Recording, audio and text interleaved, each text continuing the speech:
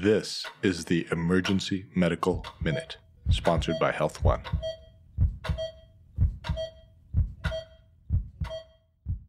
The Emergency Medical Minute is excited to announce that we are now offering AMA, PRA, Category 1 credits via online course modules.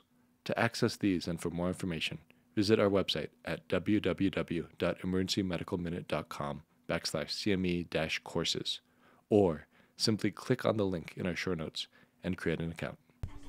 All right. Good morning.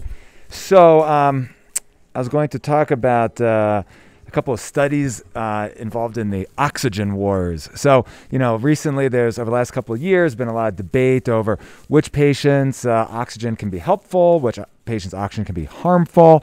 And, we've talked about things like sometimes in MIs, strokes, neonatal resuscitation, too much oxygen has been shown to be a bad thing. It can actually be harmful. And there's a couple studies looking at patients who are intubated for lung pathology, ARDS specifically, and how much oxygen is the right amount for them. So about 4 years ago in 2016, there was a study called the Oxygen ICU trial that compared what they called liberal, so a lot of oxygen, versus conservative, less oxygen.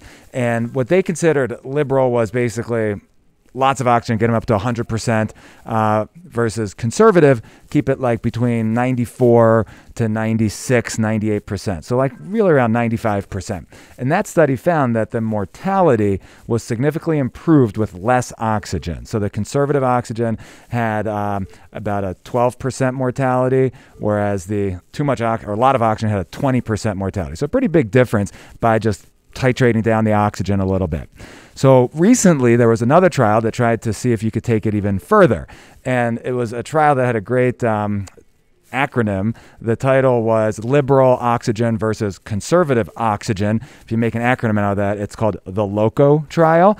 And what they did was they went even more conservative, close to like 88 to 92% for intubated patients, versus more liberal, which they considered about 96%.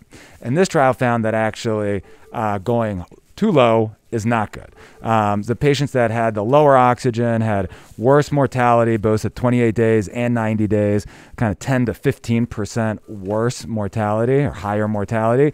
And then also there were a couple events of mesenteric ischemia, potentially from too little oxygen. So this trial was actually stopped early because they found that it was potentially so harmful. So what they said was that, low is probably okay, but when you shoot for 88, there's probably episodes where you're dropping to 85, 84. So it's hard to maintain a SAT of 90. So it's probably best to have a SAT maybe in the mid to low 90s. 94% is probably good. You probably don't need to be 100%.